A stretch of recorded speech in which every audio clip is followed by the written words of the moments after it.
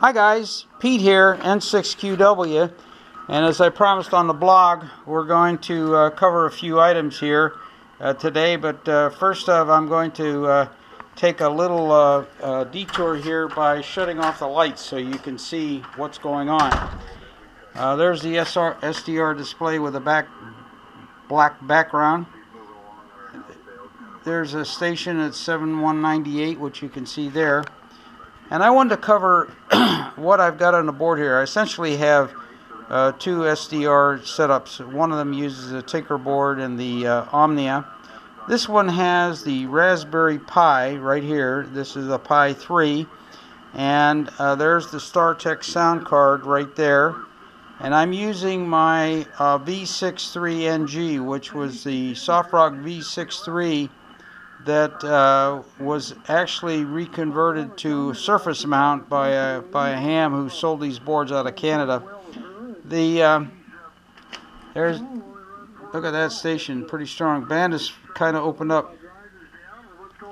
Okay, so the interesting part about the V63 is it used plug-in circuit modules. This is the RF stage. And this is the receiver bandpass filter. What's in there now is 40, what's called the 40 module, but it'll actually do 80, 60, and 40. And I have other modules that essentially cover all the hand bands. This is 20 meters, which I think also covers 30 and 17. And then I've got a 15 meter module, but right now the 40's in there. And our design essentially is going to use the Raspberry Pi 3, the StarTech sound card, and this right here was a board sold by Tony Parks to enable you to control the SI570, which was located on the either the NG board or the standard V63 SoftRock. Now this has an ATTINY45 microcontroller. Now the SDR kits that we recommend you purchase has the controller on it, but also has the SI570, so it's all integral. So essentially, you're going to provide, what's going to come out of that board, the SDR kit's board, is the two quadrature LO signals at the operating frequency. So they'll be fed into the board itself. Now the board will have essentially the bandpass filter, the hybrid splitter combiner, and we'll have the modem transformers, the two ADE1 detectors, and I'm going to use a modified board that I had built previously, and I'm going to show that to you. This board had the SI570, had the SI5351 on it that supplied the signal, and I'm going to show you that board here, supplied the signal to the 74AC74. So essentially, it was a splitter. It was a board that used dual flip-flop, the 74AC74, which took the LO signal from the SI5351 at 4 times the frequency. It divided it by 4 and essentially produced the quadrature LO signals that fed at the operating frequency the two ADE1s, which are right here, and here's the two modem transformers.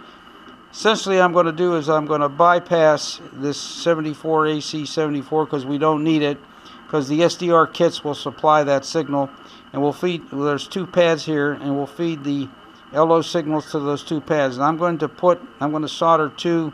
In this case, I'm going to solder wires to two wires that will go to the SMA connectors, so we'll screw in with an SMA connector, and then the SDR kits will have a pigtail, in this case a pigtail here, and we'll just solder the two coax connectors there. Right here will be the bandpass filter, and you see the 4 pads for that, and this is the little splitter combiner transformer that we're going to modify, so we're going to put a fixed termination on that of 100 ohms.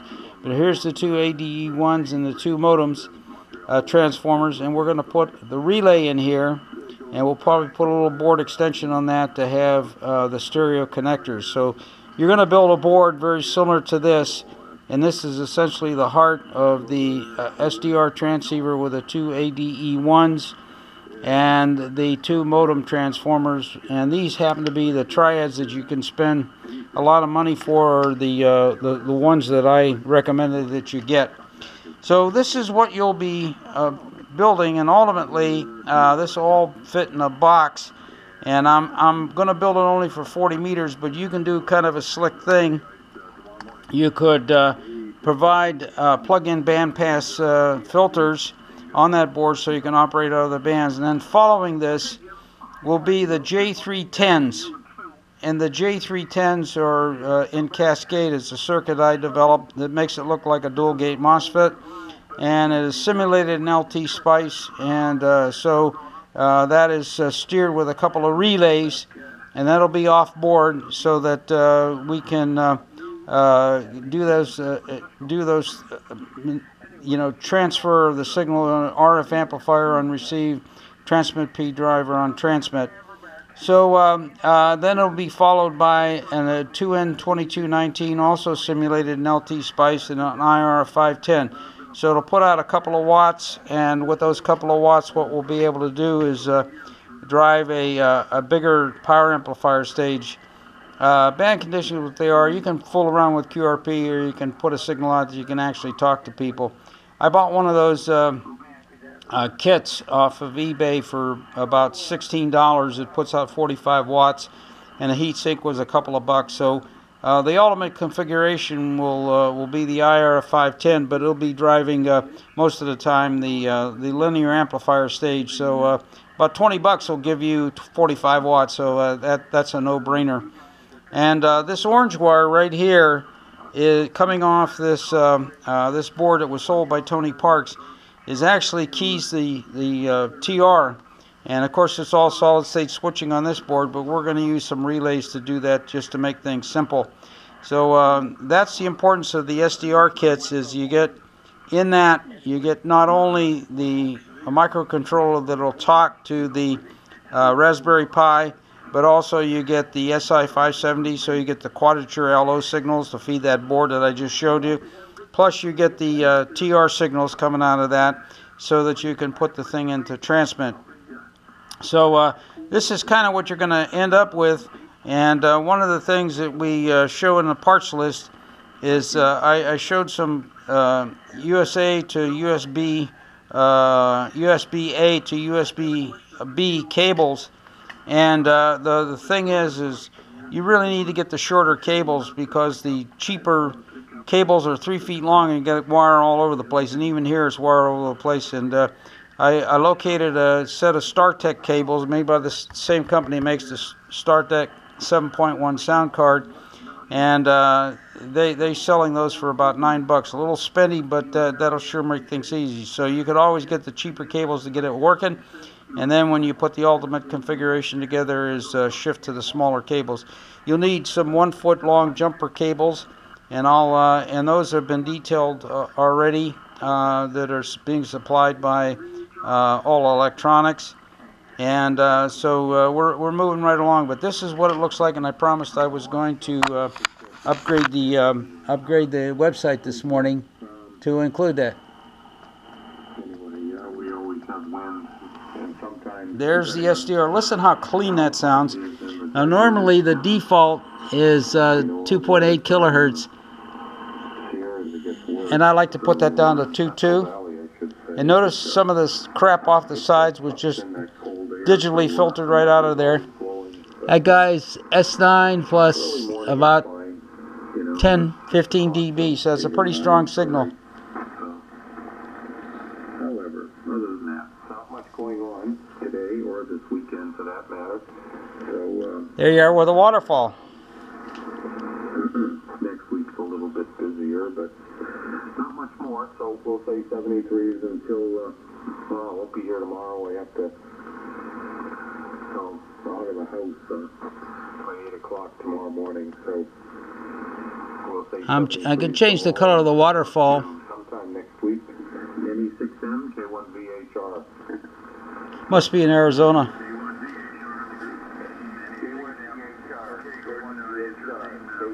Everybody's signal came up a whole lot, and yours went down. So I guess, conditions are just, quite strange today. So, anyway, don't have a whole lot more to offer here, so I'll say good morning to all of you guys.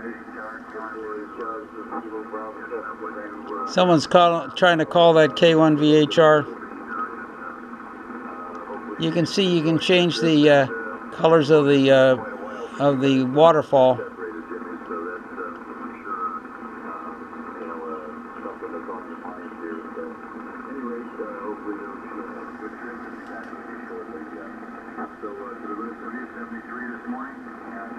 Catch up with you tomorrow. K7 EOS out is scanning 610. Thank you. Gordon, was there somebody in there calling you? Gordon, go ahead. The K1 VHR. Yeah, no, a guy called Gordon. I don't know what happened to him. The guy called VHR. Go ahead. K1 VHR. This is Kilo Bravo 7, Quebec Kilo Bravo Utah. So anyway, N6QW here. This is what you're ultimately going to end up with, and we'll be building a board very similar to this, which has the bandpass filter, the splitter, the two ADE1s, ports to take the LO, quadrature LO, the two modem transformers, and a relay in there, some stereo connectors so we can do the in and out. So this is Pete, N6QW.